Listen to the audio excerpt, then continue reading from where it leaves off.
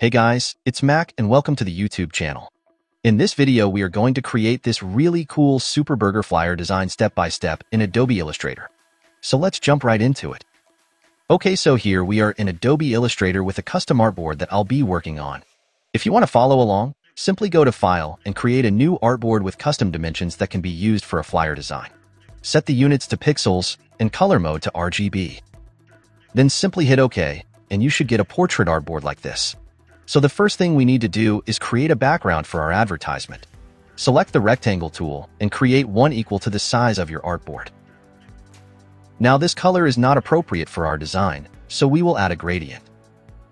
Open the gradient panel from here, and if the panel is missing, simply go to Windows and open it from the menu. Once the panel is opened, click here to activate the gradient. Change the gradient type to radial. Click here to reverse it, and then click here to create a third gradient slider. Now we need to adjust the gradient color according to our theme, and for this, we will apply these three colors one by one. Copy the hex code for the first color, which is pure black. Select the gradient rectangle. Double-click on the first slider. Set the color mode to RGB and paste the code here. Now once more, copy the hex code for the brownish color and follow the same steps to paste it in the second gradient slider by selecting the rectangle, double-click on the slider and simply paste. Now finally, copy this hex code for the third color, which is our primary color for our design. Zoom out to see the canvas. Select the rectangle and double-click on the last slider. Set the color mode to RGB and paste the code to apply it. Okay, so the gradient background is complete, but we will adjust the gradient angle just a little to give it a more modern look.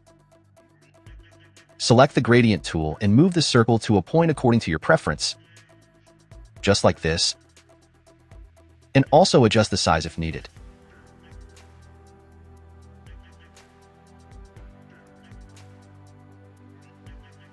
So now our gradient adjustment is done, and it's time to add our other design elements. If you want to follow along, check the link in the video description and download these project files. Drag this wooden surface in Illustrator and adjust it on top of your gradient. Align it to the center and scale it down to make sure that it's not covering too much design space on the artboard. Make sure to adjust it at the bottom and keep adjusting the size until you are satisfied with the desired surface. So once you've done that, you can add some fire particles that I've already created for you in the form of an image, just to save your time. Simply drag and drop this particle image on top of your design and align it to the center.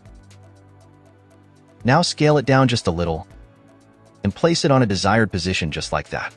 Now you might notice that the image is currently too much focused, and we don't want that. So to make it a little better, open the transparency panel and change the blending mode from normal to screen. Now you can see that the image is blending nicely with the background.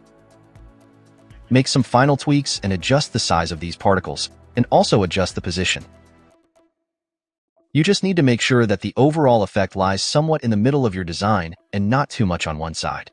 So now we can add our main product image to our design. Go to Project Files and drag this burger image in Illustrator. It's a pretty high-resolution image, so you need to scale it down quite a bit, just to make sure that it's not too large. Align it to the center of the artboard and place it on top of the wooden surface like this. Keep adjusting its size until a significant amount of space is left at the top of the flyer. Now we can further refine the product image.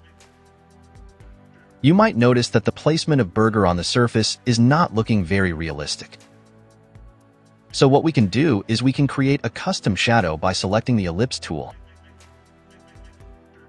and drawing a flat ellipse just like this. Open the Layers panel and place this ellipse behind the burger image. Now we can go to the Effect menu and apply a blur value to this ellipse. Click on Preview to check the effect in real time. Once you are satisfied with the blur value, hit OK. Now adjust the size of this ellipse according to your image and also adjust its position. Now the burger is looking pretty realistic, and you can see the difference with shadow and without shadow, just like that. Take your time to adjust the shadow position if it's needed. So now we are done with the image part, and it's time to add our headline text. I'll be using these two typefaces for my design. These are the names of their fonts, and you can simply download them from Google. Select the Type tool and write your main headline on top of your design.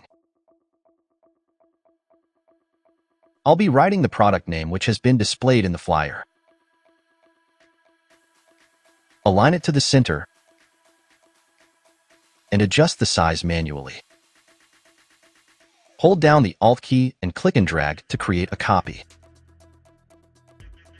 Change the text to something special and adjust it. Decrease its size quite a bit, and then rotate this small text to 90 degrees. Place it vertically on the left side of the main text, and then adjust its size. Scale it down further, and place it closer to the larger text. Now we can change the color of larger text to make it more prominent. Simply copy the hex code for primary color and apply it to this text.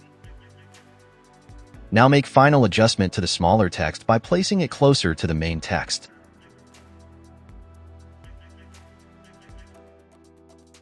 Select both these headings, press Ctrl G to group them, and then align them to the center of the artboard. Make some final adjustments, and you're good to go. Now we will add some secondary text using the second typeface of our design. Download this font from the internet, and then use it to add some additional text for better engagement. Decrease its size quite a bit, and place it on the top left corner of the main heading. Rotate it to some angle, just to give it a nice eye-catchy look. Once you are done with the adjustments, select a suitable size, and you're good to go. So our design is now slowly coming to life, and the next thing we can do is we can add some contact and branding information at the bottom. Select the rectangle tool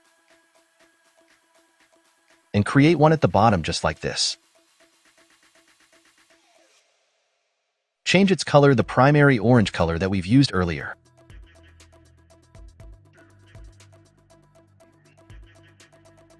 Now select the rectangle, go to Effects menu and round its corners.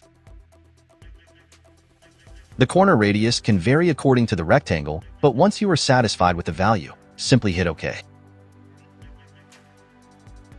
Now place it on a position like this, and then create a copy for the opposite side.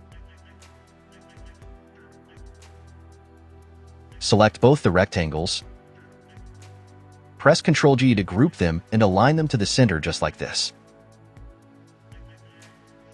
Now you can add your brand logo on one of these rectangles.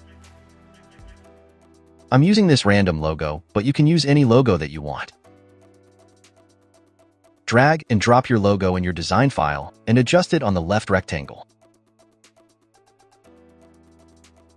Once you are done with that, you can add contact information on the other rectangle. Use the text tool and write any contact number or any other useful information. Adjust the size and color, and also the position to make sure it's centered. Okay, so the last thing is the discount offer, which can be added on top of the design. Zoom in on the flyer and use the ellipse tool to create a perfect circle by holding down the Shift key. Click here to swap the fill with stroke. Select the circle and change the stroke value to around 1.5. Now use the Type tool and write a discount offer with the same secondary typeface that you've used earlier. Adjust the size of this text, place it inside the circle and rotate it just a little bit. Now create a copy of this text and complete the discount offer, but use a simple decent font for the second word like Poppins or Arial. Keep the font weight to medium and adjust the size according to the circle. Now adjust its position and apply the primary color to this second half. Once the discount offer is complete, select both the text and the circle and adjust its position by placing it closer to the product image.